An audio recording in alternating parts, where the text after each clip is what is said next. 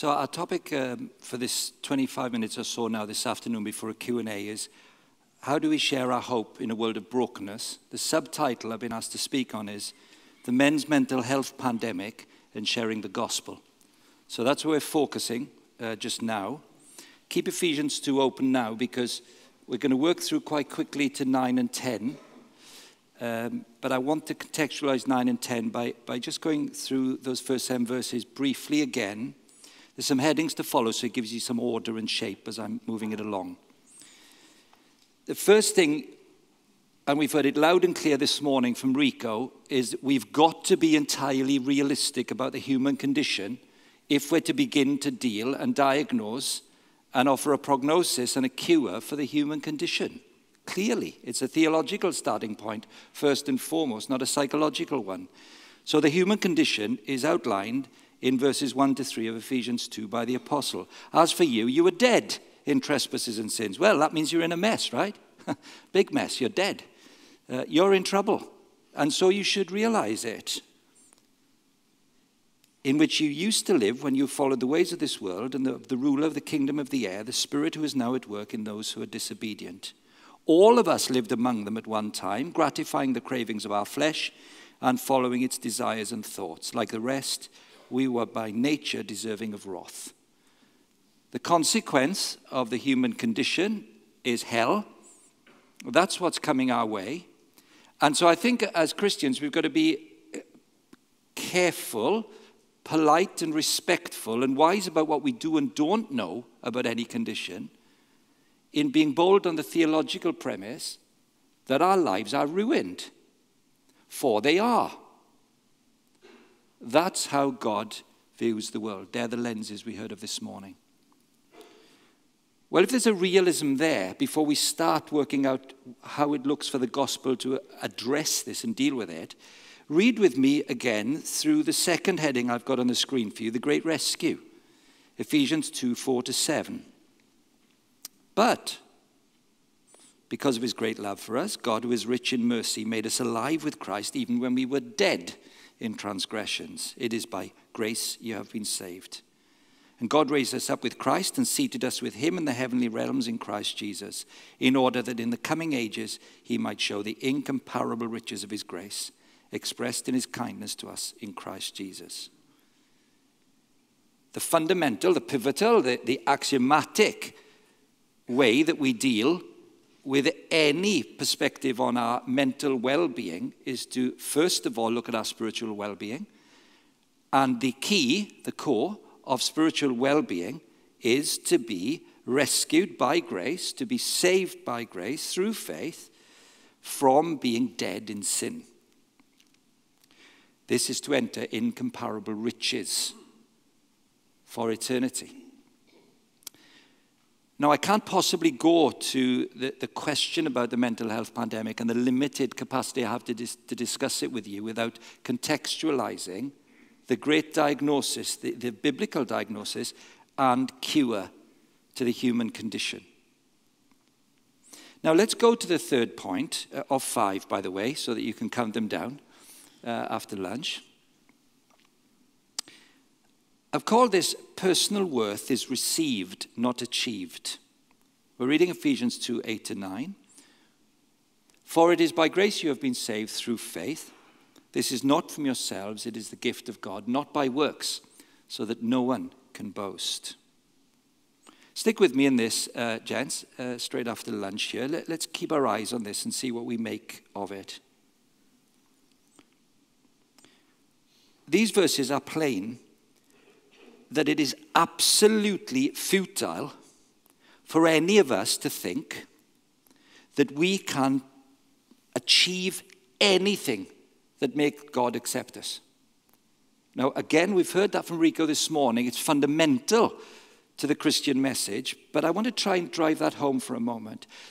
Forgive me for this if you're not sporty. It's the world I know best, and I didn't give examples this morning deliberately. But my examples for these few minutes now are sports people because it's the world I live in. But I think it might work. Just try with me. Here's how it works if you're an elite athlete, particularly in a team. Let's say you play Saturday. You play this Saturday, you have a shocker. You have a real shocker. You're a professional athlete, you're bad. Here's what's expected of you. Go home, shut your mouth, say nothing in the changing room. Don't you dare smile, laugh, show any facial expression. Get out of here. Get out of my sight. Come to work on Monday. Don't let me see you smile on Monday. Don't you be laughing at work. You keep your head down all week. Maybe we can start to have a bit of a laugh on Thursday when we're getting ready for Saturday's game. And by then, if you're playing after your rubbish performance, the coach starts to talk to you. You're all right, you're inside, but everybody knows you better turn it on Saturday, son, or that's going to go into 2 weeks, and it doesn't go much longer than that because you're going to be dropped. Your whole life is predicated, you don't know it, it's totally predicated on achievement. It's totally predicated. You're a cultural achiever, you're an elite athlete. The world judges you by your performance. The coach definitely needs to judge you by your performance.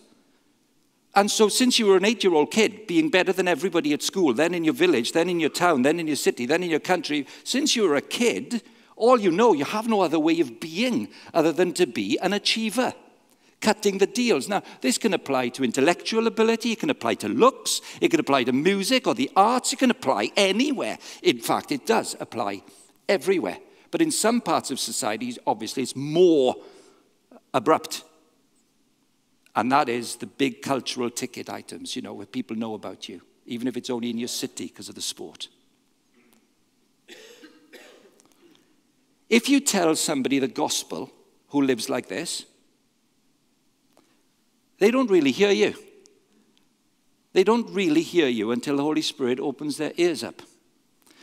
But even when their ears are opened, you can do a massive disservice to their Christian advancement and development, an enormous disservice to it, because as baby Christians, they may get that you have to come back to God, you have to repent, you have to turn around.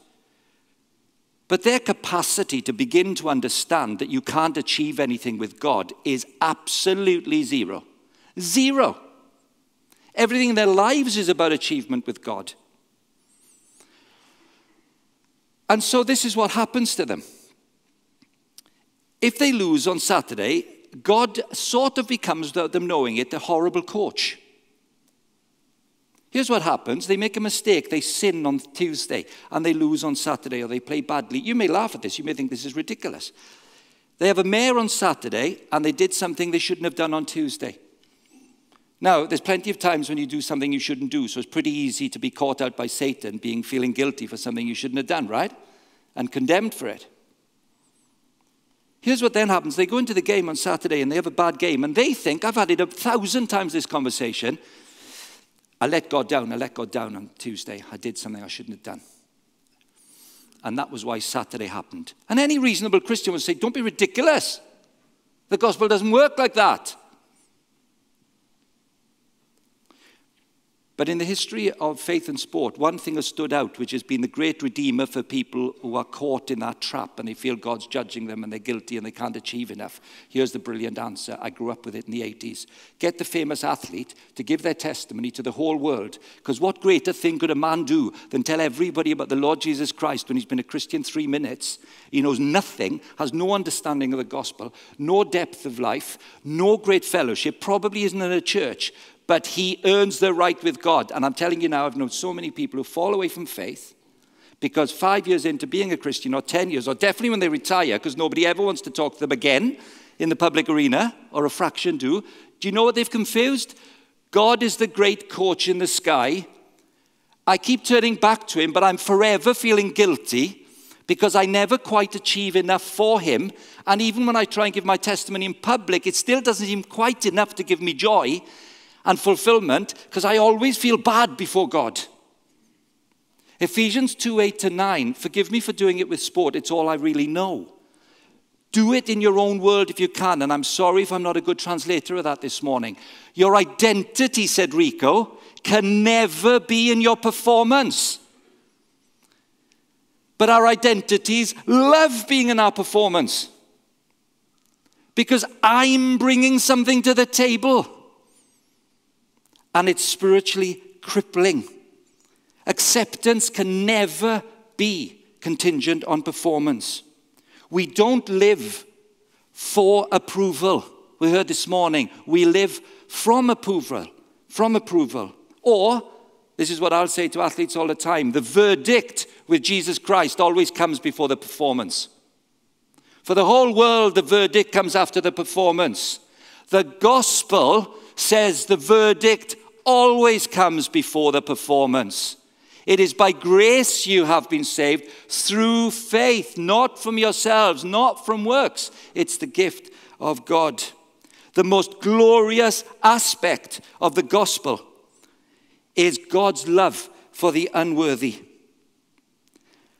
And the consequence of grasping this is singularly the most important thing a Christian man can do in order to get what we might call a sense of mental well-being in this world today. I am loved whether I'm king of the world in my opinion or lower than a snake's belly. I am loved the same. Jesus thinks of me the same whether I'm achieving brilliant things in my own opinion and others or failing entirely.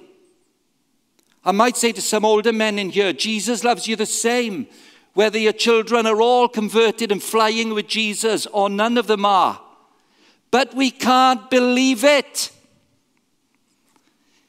I'm a failure. It's a tragic attack of hell upon us. That if we want to start talking about our health, we must start here. This is the gospel. It is knowing this truth alone that can inspire grateful, joyous human hearts that love Jesus. Nobody loves me when they know what I'm really like. Nobody could possibly really trust me, we heard this morning, if they really saw inside me. But he entrusts me with his love. Now, there's just one more section, but it's got a couple of headings with it, right? And I'm going to try my best here to separate out divine vocation. Thanks for being patient with me. I'm trying this on you. Look with me at verse 10, because here's a most wonderful thing for a sense of purpose and meaning in life in the light of free grace. Verse 10. Verse 8 and 9, it is by grace you have been saved through faith. It's not from yourselves, it's the gift of God, not by works so that no one can boast. For we are God's handiwork, created in Christ Jesus to do good works, which God prepared in advance for us to do. Gents, here's the most magnificent Reformed teaching, as far as I can understand it, on the heart of the gospel. The combination of two things. I am completely accepted regardless of any achievements or failures by the new covenant. I'm entirely loved. The judgment always has come before the performance, that I am clean and saved and my book is empty in God's eyes. I'm clean before him when he looks at the book of me. Jesus has achieved that. So what? And the gospel won't let us forget the second part, which is always built upon the first and always contingent on it, but entirely congruous with it. And it's verse 10. It's the same God of absolute and unconditional love who gave his life at Calvary so that my sins might be forgiven and hell escaped and heaven my life.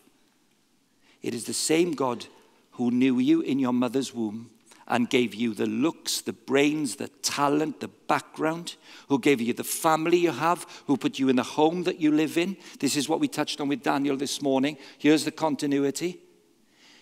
God doesn't make mistakes. He is in charge of everything. Impossible to grasp, but important to believe in hope and faith. Because I put it to you, that the greatest motivation in the universe for saying to God Almighty, Lord, I want to give everything I have for you. I want my life to be yours. I would love to achieve whatever I can with my wife, my children, my best friends, my neighbors, my family, my workmates, the hobbies. I want to be different class at it, Lord. But Father, I know the secret to not feeling burdened by my failures in my efforts in life or full of hubris in my success is to know that you know all about me and you love me unconditionally. And it is the very same God who says to me, right, Daniels, go and have a crack at life, son. Go on. I've given you any talents you've got, any relationships you've got. I gave them to you. Come on, you and me. Let's go. I will never judge you, my child, by how well you do or how badly you do. And with that in mind, I think it's absolutely clear what the gospel promises us. Liberation. Freedom to live. A sense of fulfillment that Jesus loves me regardless of the nonsense of my failures. And he loves me regardless of my ability to achieve anything. God is not served by human hands as if he needed anything, for he gave everyone life and breath and everything else. He doesn't need anything from me. So you know what the gospel should do in terms of our well-being? It should liberate us to say, right, I'll find things that I've never been able to say, just in case you can say them. Right, I'm a good-looking man. Right, I'm really clever. Right, I'm great at music. Right, people understand me when I speak. I mean, it could be anything. But the liberation now is that these were God's handiwork. Look at the line, verse 10. God's handiwork. That's who I am. And I was created in Christ Jesus to do good works. This is the key Reformation distinction. I'm not saved by good works. My salvation is entirely undeserved. But there are now things that I'm free to go do. Like be a dad. In my case, like be a husband, like be a mate, like be somebody at a football club, like be the guy sitting with somebody in a taxi when the conversation runs dry. Come on, Lord, you put me here. Let me have a go at it. The reformers were brilliant on this. Martin Luther, for example, talks about, when he gets out of the monastery and he stops thinking the only way you can ever please God is getting into the monastery and being on your own and saying your prayers with nobody around you and not engaging with the world. When he flew out of that monastery and off he went, he started talking about 24/7 behaviors. He didn't call it that. He started talking about the wholeness of being a Christian. And he tells stories, a range of stories. I picked something out here for you now. He talks about, for example, if you were a baker, if you made your living as a baker. God does three things in this way for the baker. Number one, if the baker's not converted, there's common grace. The sun shines and the rain falls on the just and the unjust. God restrains sin in the world by giving you people around you and a job. The baker, Christian or not, would find himself needing to treat his customers properly or they wouldn't buy his bread. And his suppliers properly or they wouldn't sell him. And Luther says, this is the wonder of the fact that we offer our bodies as a living sacrifice, holy and pleasing to God. This is your true and proper or spiritual act of worship, Romans 12, verse 1. The wonder of this is, wherever people are, God will restrain sin by common grace through the need to make a living, to raise your children. And then he goes one step further, and he says, for the Christian who knows the wonder of free grace through the gospel of Jesus Christ, their family, friends, job, means of making a living becomes a place where the trouble and toil that inevitably comes your way, aka missing a plane because it was stalled and not being able to get there and making a decision to say, right, Lord, you've got my life. You're in charge of all this. I was here on time. It's all gone pear-shaped. What do you want to do with this? You love me. You know all about me. Here's where I am. Right, this is trouble and toil. But you put me here. How can I serve you now, Lord? Because I can't earn your freedom. I can't earn your forgiveness. What do you want me to do? Now, this is purpose and meaning and hope in all situations. Even in the worst situations, there's a purpose that God put you there for right now. If you want to be well, if you want a whole perspective on life, if you want a depth for life, accept the free gift of grace, never earned, never achieved, never lost, never won, ever again. Verdict before performance, and then say, now, you are the very one who gave me all my talents and relationships, highs and lows. Help me love worshiping you with every moment of my life. This is the Christian life in good balance and well-being. There's a Reformation scholar, a specialist on Cranmer called Ashley Null, Null. Null loves Cranmer and writes about the Reformation, but he loves writing about sport. It's quite weird. And he wrote a paper, he's the only one I know like it. He wrote a paper on 2 Olympic athletes, a 2016 paper. They competing against each other. They were both the top people, so it was silver or gold between them, and they were both believers, and he was meeting them before a major international event to pray with them. That's tricky, isn't it?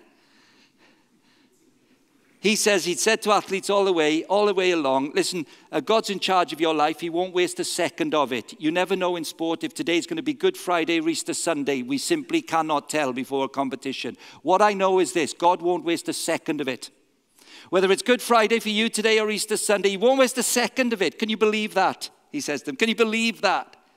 He won't love you less if you lose, and he won't love you more if you win. You don't win because he loves you more because you were good, and you don't lose because you were worse. None of it's the case. It's free. Your grace is free. You're saved. You're free. He made you a swimmer.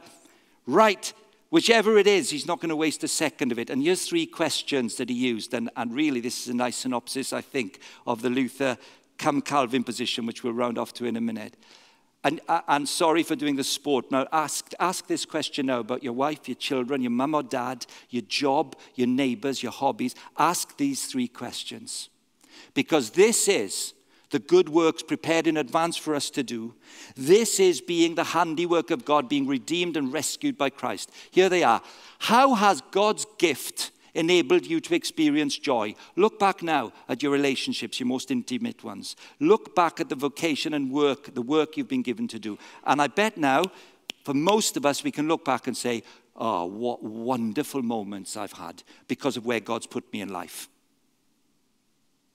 Here's the key balancing act.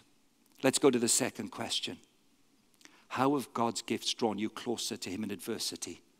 When you've wept privately at when it's all gone so badly wrong.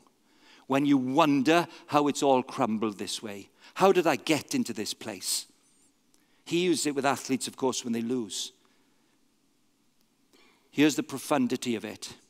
If God's in charge of the universe, if he's the sovereign Lord of all creation, if he knew us in our mother's womb, if we're God's handiwork knit together, if he gave you the people and the places that you're in, the way to sustain balance and equilibrium in Christ is to know that the gift of grace means acceptance that is absolute and never contingent on performance.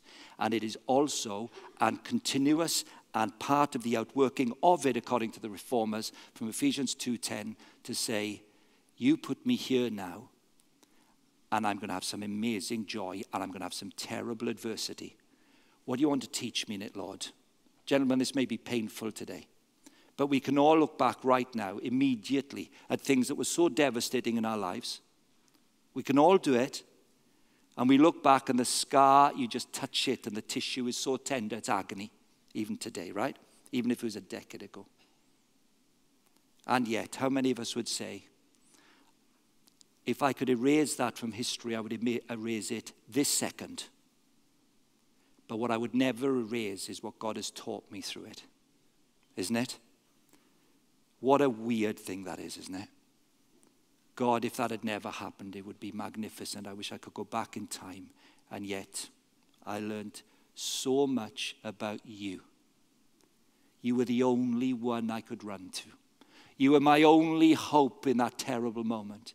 And I could barely even talk to you, but you were there. And I look back now and I see how powerful your presence was as I rebelled and raged and feared life itself.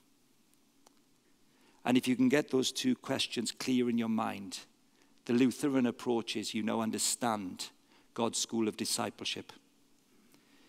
Because where is a man to learn to be a disciple of Jesus other than in those places in the world where he knows people really, really intimately and they know him, and where he is gifted and talented and he can feel that he is an achiever in that world? That's my lamb. So they're the three questions to bear in mind. I'm going to highlight very quickly two things that result from this, and I'm going to highlight them. Here we go. Grace and gratitude. This is a great cry of the Reformation, grace and gratitude, isn't it? I'm saved by faith. I can't earn it. I can't lose it. It's a gift. I can't achieve it. It'll never change. The gratitude, isn't it, is overwhelming. How does the gratitude show itself? What can I do around me? How can I serve around me? How can I be your man around me? Because we've got something left to give other people. Because God's gift has drawn us closer to others in his service. The third question. When you're not consumed with your own achievements because you're loved regardless, you are free to give away instead of surviving. I say to athletes, mate, you've got two options in life.